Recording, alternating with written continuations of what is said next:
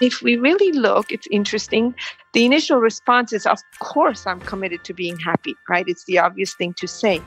But if we look at our life, we're really trying to avoid discomfort.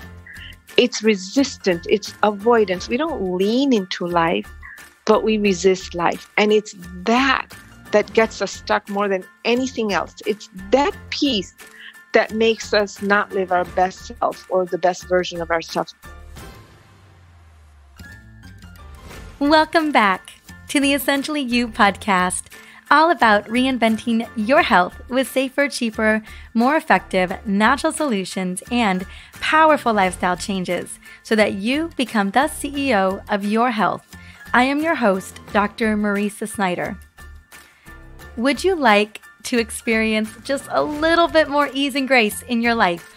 Hand raised, I know I do, and we're talking about all of the time. Now, if the answer is a yes, then you are in the right place today. Because today is the perfect day for creating ease and grace, and I have just the expert to deliver it. Rajshree Patel is the author of the book, The Power of Vital Force, which provides us with a framework for getting our energy back and living in a flow state, which basically means ease and grace. In our modern life, so often we have forgotten the key to increasing our energetic capacity.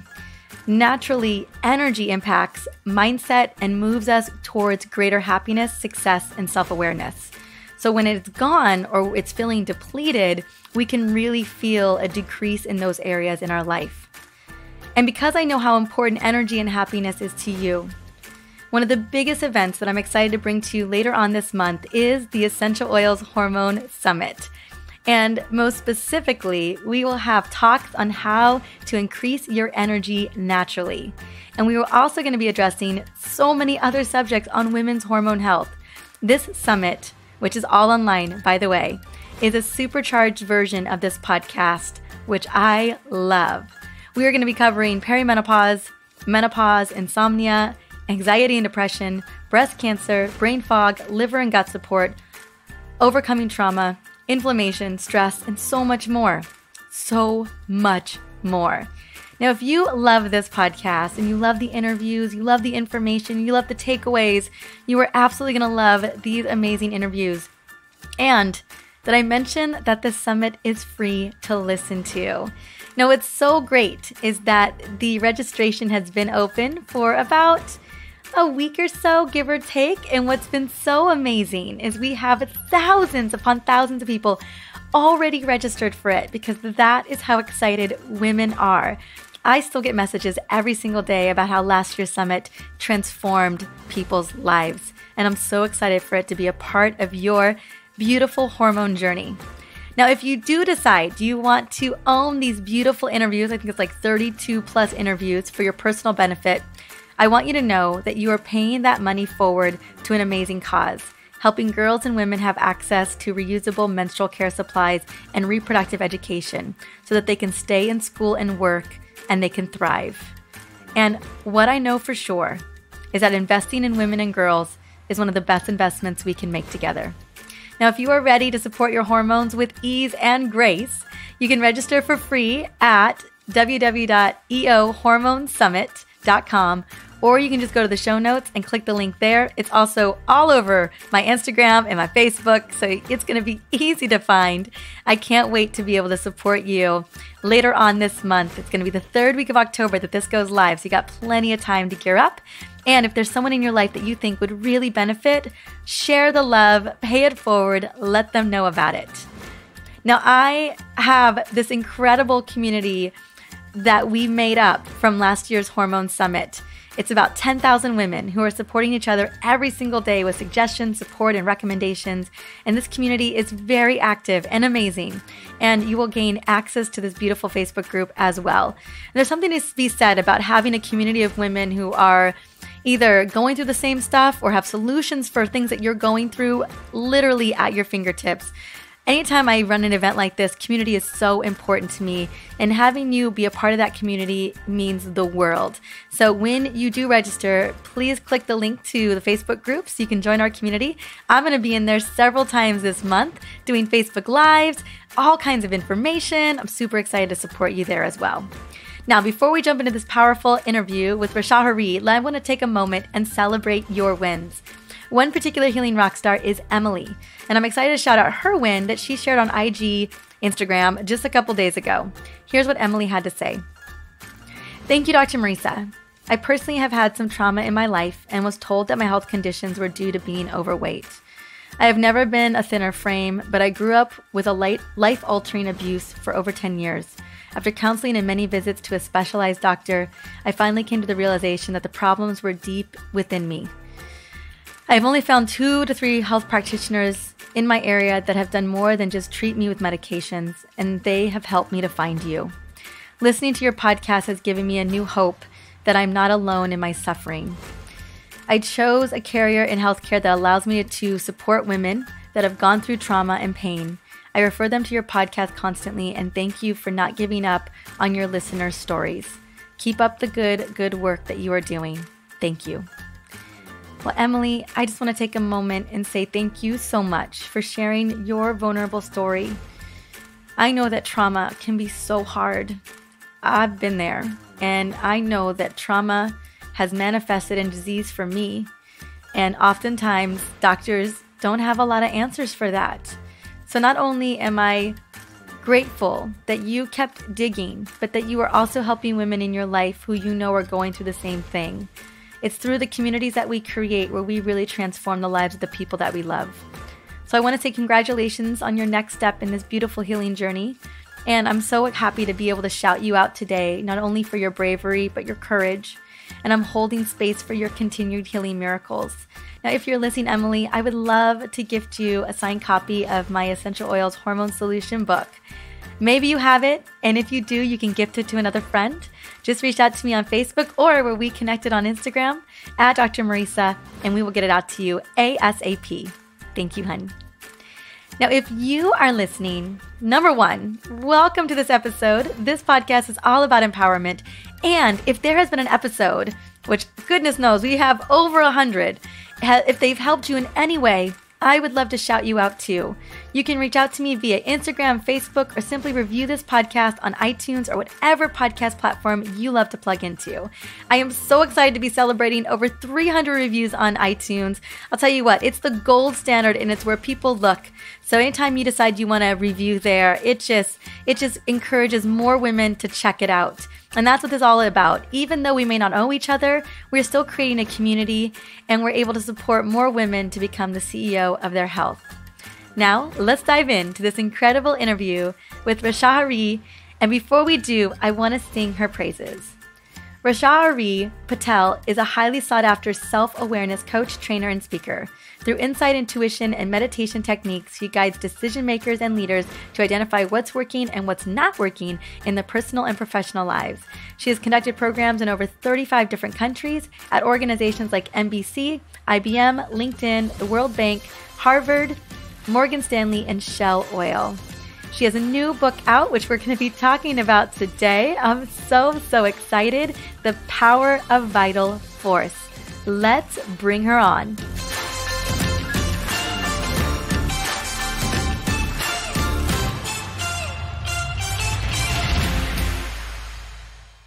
Welcome to the Essentially You podcast, Rajshree Patel. How are you doing today? I'm very well. Thank you. A little hot in Boston where I am currently. I bet it is. You know, that Boston, I feel like it goes one direction or the other direction. You spend a lot of time in Boston? No, I actually came in because I have a big talk at Northeastern University and I just arrived yesterday. Haven't been here for years, to be honest. Oh, wonderful. Well, congratulations on that. Well, I'm so happy to talk with you today. One, I'm so excited about your book coming out. But what we're going to specifically jump into is finding the vital force for work and life. And I know that so many of us are looking to tap into that vitality, that energy for not only work, but for living our best life. So I want to just start by just getting to know you and talk a little bit about, or have you share with us just a little bit about your journey. How'd you step into this? What inspired you to write this book? Well, how I stepped into it, I think, is the hand of the universe interfered. I had just moved from New York to Los Angeles back in 1989. And I was a federal prosecutor at the time. And I just was looking to sort of meet people and socialize. And I saw a sign that said Pandit Ravi Shankar. And I don't know if your listeners know or if you know, but Ravi Shankar was a famous sitar player at the time in India. And so I thought I was going to a music concert, a sitar concert. I got there, and when I arrived, I realized, oops, common name, wrong person. It turned out to be a spiritual master, a Vedanta proponent from India named Sri Ravi Shankar. And because of that, as I said, hand of the universe or mistake, I ended up suddenly being exposed to the inner world of mind and emotions and human potentiality so that we could live our best self. And again, I was this super left brain lawyer, nothing would have registered for me and I would have boo-pooed all this stuff. But I was there and I thought, okay, I've been brought here. I'm going to stay curious. Let's see what happens. And that transformed my life. 9 hours later, when I arrived into the office Monday morning, I was suddenly processing my files in quarter of the time. It's crazy. If it took me 4 hours to put a case together, analyze, and all that stuff, I was getting it done in 1 hour. And bigger than that was the yada yada, the noise in my head about how I look, what is this like, what is someone thinking, did I say the right thing, oh my God, I made a mistake. All that noise that goes on in the head while you're presenting a case or while you're doing anything for that matter suddenly had quieted down, and I found I was more present, more alert, and the better version of me had shown up. So that's kind of what started my journey. And the book is because for 35 years, I'm traveling all over the world. And at the end of every program, people always say, do you have all this in writing? Do you have a book? Do you have a podcast? And between us, I really hate writing. It was like, no, I don't want to do writing. I'm good with people, talking to people, sharing with people. But then I had to get over my own kind of resistance and obstacles. And that's what the book writing journey did, in fact. And now it's coming out October 1st, The Power of Vital Force. So here I am with you. Oh my goodness. Congratulations. So this journey started in 89 and it has taken you to here. And you, I guess all of the work that you've been doing since 89 has culminated into this beautiful project that you've started. That is so incredible. Congratulations. Yeah. Thank you. Thank you so much. Well, let's talk about this because you know what? A lot of people every single day, all of the thoughts that are racing through our head, we were caught up in the minutia of our mind and what's going on. Tell me a little bit about what is the mindset that drains our potential? And then once we understand that, what then is the mindset that can actually enhance our potential and fulfillment? Because I think a lot of people would like to be where you're at today. So it's a great question. If we just look at our mind, just even going back to the basics before we even get into mindset, we see that it's all day. And unfortunately, sometimes even at night, it's thinking, it's planning, it's strategizing. It is on all the time. And we haven't ever really stopped to reboot or re-energize the mind. We do our cell phone every day, or at least on some regular basis, similarly our computer, but we don't realize that the hard drive called mind, which is constantly thinking, also needs to be rebooted or recharged. And we have our basic way of doing it, which is food and sleep and some bit of exercise and water and, whatever else, the coffee, the sugar, the adrenal response, somehow sacrificing on sleep. We think we can get through our goals and our tasks. But in the long run, we find it doesn't work because what you're really headed towards is a burnout or overwhelmed with stress. So that's the first thing to know, is that just like our body, our mind and our emotions, just like our spirit also runs on what we call vital force, this innate source of energy and intelligence that we're born with. If I talked about kids, young kids or infants, they have enormous amount of power, enormous amount of vital force. And there's innate intelligence. They're not drinking coffee. There's no, sugar highs. It's basically mashed carrot and a mashed pea at the age of 1 or 2. Otherwise, it's mother's milk, but they are full of life.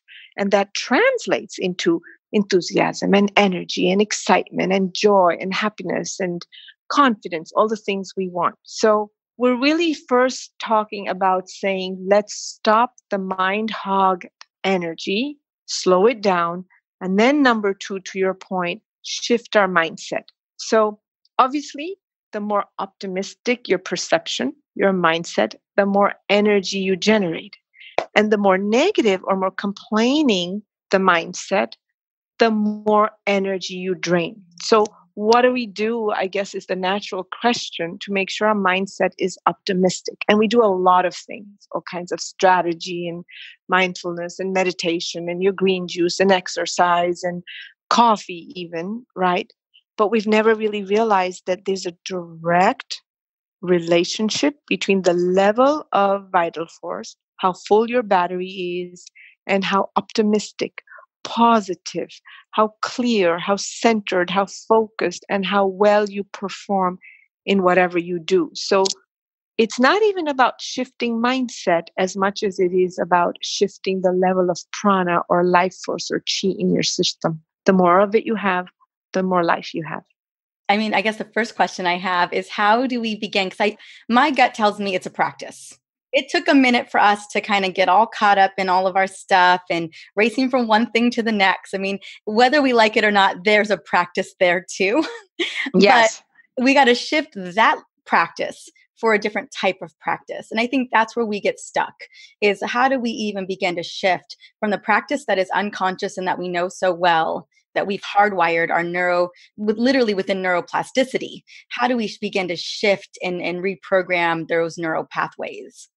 This word you just used, neuroplasticity, is the best. To your point, we're hardwired. Like by the time we're 7, we've taken on all our limiting beliefs or the mindsets that make us smaller than our own potentiality, then we really realize what we're capable of. So yes, okay, we need tiny habits for big results. And there's so much talk out there about meditation and mindfulness and habits. And oftentimes, when we just look at the paraphernalia that goes with those habits and that discipline, we want to give up. I know a lot of people, they say, well, I would love to meditate, but I can't because I can't clear my mind.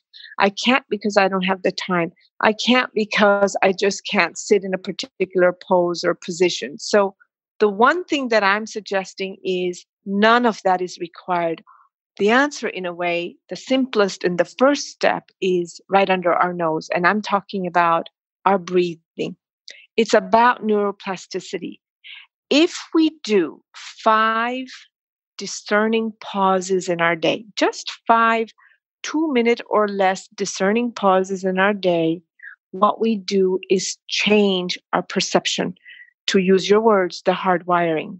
We really stop the racing, running monkey mind and get it to a calm state where there's synchronicity between left and right brain so that we perform better and also have insight and intuition, which we sometimes call as emotional intelligence.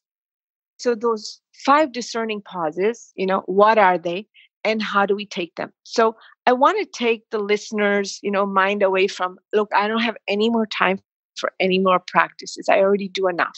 Or I have so much going on my plate that I wish I could make time for myself, but I can't. So here's a tip that's not going to take any more time, yet it's going to give great results. And that revolves around our breath. And before I get into the tip, I'm sure you know, and you've probably talked about it in prior shows, one of the biggest advantage of breathing is that every time we breathe in, we get what we need to juice our entire system, body, mind, breath, emotions, our spirituality, our sexuality, all of it gets juiced through the breath. And most people don't realize it. And inhalation is what does that.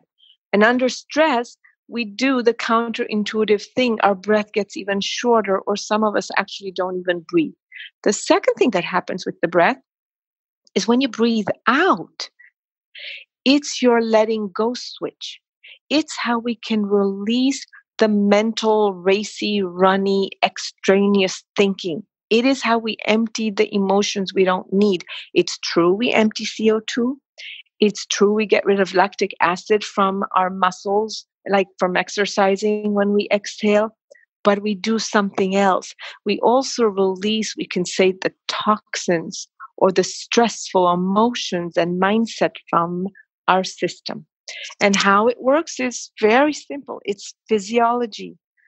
When our breath is long, when it's smooth, we move from sympathetic, meaning stress, fear, flight, freeze response, to parasympathetic, rest, calm, relaxation response. That means mental activity, thinking, racy, yada, yada, yada goes down, and there's a calmer, clearer, centered space from which we act. So the 5 places where I tell people to do that, with that little bit of understanding, I would say first thing in the morning, as soon as you sit up from bed, or stay lying down if you want to, hit the snooze button, doesn't matter. Do 10 long breath in and out. And I'll explain long in a minute, but really breathe in and out, and it does 2 things. Number 1, it starts to energize you. But number 2, most people have an incomplete sleep cycle. You know, and I know that a lot of people go to sleep, they're in bed for 6 or 8 hours, but aren't sure where they're sleeping or thinking all night. Or they wake up in the morning and feel more exhausted than when they entered sleep. And why? Because they were thinking, they were processing. So by doing the breathing, we move scientifically, physiologically from a stress response to a calm response. And that means we are shutting down and closing the sleep cycle. It's a way to start your day out right. Because a lot of people have that feeling, right? Where you get up and you feel like, God, I just feel like I woke up on the wrong side of the bed today. What could have happened? You're literally saying the truth. Maybe there was a sleep cycle that didn't close. So that's the first thing. It doesn't take time. It's 10 breaths. The only thing I'm asking you to do is make it longer. Second thing, when you arrive to the office, nobody knows you're doing it. As you're getting to the elevator, as you're waiting for the elevator to come down, as you walk to your desk, as you're putting down your computer, do 10 long breath. 2 things are there: long breath, and it's conscious breath. And that kind of brings us into physics and the observer effect, but I'll leave that alone for now. But because by the time we wake up and arrive to the office, we've been thinking what I have to get done, the deadlines, the boss, the traffic. We're getting stressed. And your breath can recenter you. It brings your mind back into the present moment in a calm state. Nobody knows you're doing it, so that you make the most of your morning as you arrive into the office. The third place to do it is just before lunch, for the obvious reasons, which perhaps everybody knows. But we know that our gut and our brain, our central nervous system, are directly connected. We often talk about it from the perspective of like raw intuition or gut feeling. There's a direct connection to the two. And by the time we arrive to the office and have our lunch, we're stressed again. We're starting to think about home, and we're worried about all the things we didn't get done and where did the time fly by. And then we sit down to eat. And what we do is we affect our digestion, of course, but we also affect our gut biome, affect the environment in which our biome can either flourish or not. And under stress, it doesn't flourish. It sort of dies down. And we know we're more microbiome than we are human cells. So it's a very, very positive way to start your lunch, your meal. So that's 3. Fourth is when you're leaving the office, you're done for the day. Whatever had to be in the office is done. You want to recenter, regroup. As you're walking to the elevator, start that breathing again. By the time you get home, the traffic and all of that requires energy. It's going to need fuel. And I'm saying physiologically, breathing is the number 1 way to bring in vital force. And then the last time you do it, the 5th time, is just before bed. You're in the bed, you've got your covers on your back or side, and you do 10 long breath in. How we enter sleep determines the quality of sleep. It takes us out of the first layer thinking mode of sleep and gets us into deeper layers of rest, maybe second, third, or fourth. Because most of the time we sleep with thinking, what should have been done? I could have, I should have, and they didn't, and they did that, and so on and so forth.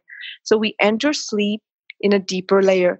Therefore, you wake up more energized in the morning. So these 5 places, first thing in the morning, as you arrive into the office, just before lunch, as you leave the office, and as you're rolling into rest or sleep. If you do these 5 pauses, I'm sure you will discover an enormous shift in your outlook, your perception, your mindset, and your energy. It just makes you more optimistic, positive. I love that it's so simple to do as well, because that's just it. Very often we just don't know where to actually begin. And the breath work, again, I think it not only, as long as we're consistent with that practice, we can have such a powerful experience with that life force that is innate and connected with us. And we can change, like you said, not only the sympathetic to parasympathetic tone, but also it's going to just clear our mind in the way in which we can actually focus. I love, love, love that. And I love that you came out the gate with a practice that we can do that's so simple. The 2 words you used are great, right? Clear your head and bring focus. It's really what we need in this world where we're like so hooked into everything. Imagine we're having a group chat and a text and an email and a conversation in person all at once. We need to somehow calm that down. And I think that this is the simplest, least time consuming method that yields great results. I love it. I want to just shift gears a little bit and talk about the difference between acceptance versus resistance and as it relates to thriving in our life. Because so often we butt up against resistance. I even think of acceptance more of even surrender versus resistance. But can you talk about the duality of these two things? Yes, so this is it's one of my favorite topics. Self-help books are filled with how to fix our mind and what to do with it. And interestingly enough, Vedanta, the wisdom of India, says at the center, at the core of you, you're perfection. It doesn't need fixing. You're this beautiful, loving force. And what happens is there's just these 2 mindset that prevent us from experiencing our own greatness or our own beauty. And that is, to your point, the 2 mindsets are where you're in resistance, avoiding, I don't like it, I don't want it, it should not be, or getting fixed on how something should be. I want it, the craving, the desire, the running, the feverishness behind something. And so I often ask my audience this question to really think about, and I'd love for your listeners and for you to share between the 2 of us is, are you someone in your life who operates, who makes choices, who makes decisions and actions based on, I want to be happy, that's the commitment? Or are you someone in your life who chooses or makes decisions and actions with the idea that I want to be sure nothing unpleasant or uncomfortable or avoiding pain? They sound like the same thing. One is committed to being happy, A. The other is committed to making sure something uncomfortable doesn't happen. And if we really look, it's interesting. The initial response is, of course, I'm committed to being happy, right? It's the obvious thing to say. But if we look at our life, we're really trying to avoid discomfort. It's resistance, it's avoidance. We don't lean into life, but we resist life. And it's that gets us stuck more than anything else. It's that piece that makes us not live our best self or the best version of ourselves. Because instead of going for it, instead of risking, instead of having the trust and the confidence, because that's what comes with the A commitment, what happens is we're shrinking, right? The moment you say, I'm committed to being happy, you risk differently. You'll go for it differently. Your confidence naturally up levels itself. And with that up levels the prana, the energy you need to execute on that decision. If you're busy avoiding, it's kind of like, pushing and using the energy against yourself. You're keeping your potential in. Imagine if someone knocks at your door and you don't want them in, it's so much easier to open the door and say, no, thank you, than to sit there trying to push them away. We use our own energy, our own potentiality against ourselves. So the first thing I would say to people and encourage people to do is lean into life, because it's actually the easier road. It's less hard work to go towards something than to fight something, because the simple rule is what you resist actually persists. It chases you, the more you try to forget something, more you remember something. No, it's so true. I absolutely agree with that. So interesting because it's that first step. So if indeed we're feeling resistance towards something, should we just go against what we believe to be true and just lean into that? In a sense, it's what we're talking about. Like, okay, accept that there's some resistance. That's natural. But rise above it by choosing to take action anyway, because most of the time it's fear that's stopping us. And there is this notion of acceptance. I don't mean passive acceptance. I'm talking about a dynamic state of acceptance where your mind is at peace, but your body's active. Most of the time we do it the other way around. You'll notice that when we think we're in acceptance, it's actually resistance. The mind is going through a lot of I should have, I would have, I could have, which is active, right? Thinking, thinking, thinking. And you sit still on your sofa and you're under your covers. Oh, I don't know what to do. I'm not sure. I'm thinking about it. I'm processing. I'm so confused. You get more confused the more you think about things. And to get out of confusion, one of the best and the fastest thing is leap into action. Accept the confusion. It's there. It doesn't matter. But your body can move separately from whatever it is that's going on in your head. I absolutely get that 100%. And nobody's taught us that. Nobody discusses that. No, oh, absolutely. No one has discussed any of this with us. I mean, not that we haven't maybe read about some of this, but no, this wasn't in the handbook growing up. Absolutely not. The last question I wanted to ask was really about speaking about mental hygiene. And I think we've done a little bit, I know we've talked a little bit about the breath work and how that could lead to mental hygiene, even stepping into that acceptance. But are there other techniques of ensuring that we are clearing the mind and setting ourselves up for success? Absolutely. Look, I think you bring up a big conversation. We spend every day, twice a day on dental hygiene. It's a few minutes a day, but we do it. We floss, we brush, and we gargle and whatever else we do. And then at least once a day, hopefully, we spend 5-10 minutes on physical hygiene, everything from shower, grooming, combing, and so on and so forth. Well, the thing that's driving everything, our mind, our inner landscape, we don't really make a conscious effort to sit down and say, wait a minute, I deserve 5 minutes of mental hygiene a day. And mental hygiene is nothing more than one, boosting your energy levels, as we said, learning to contemplate, okay, what's really gone on? And oftentimes ending the day by saying, I've done the best I could. This day is over. Tomorrow morning, I begin again. That directly relates to neuroplasticity. So I have a habit that I use every day. I go to sleep. After my breath, I sort of, my hand naturally goes on my chest and I just say, okay, this day is over, which means this life is over. I get to begin fresh tomorrow and I'll see what happens in the morning. And I really tell myself, and what happens is there's a sense of forgiveness, a sense of ease, a sense of letting go, that I've done the best I could, gives me the confidence for the morning instead of I didn't and I should have and they told me to and I knew better. Okay, yes, I knew better, but now it's over. That's where acceptance comes in. That is our biggest, really the biggest gusto or the extra edge in life.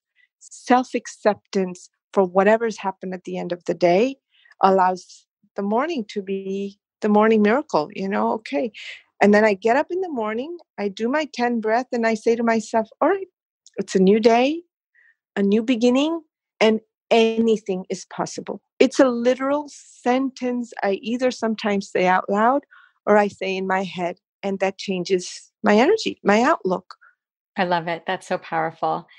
Can you tell me a little bit about, I always love to know how a book is structured, like what is in the Power of the Vital Force book? Kind of what was the way that you thought about creating it, and what can we get out of it when we grab this book for the first time? It's a very practical book. It begins with just a little story about myself, my story and the reader's journey.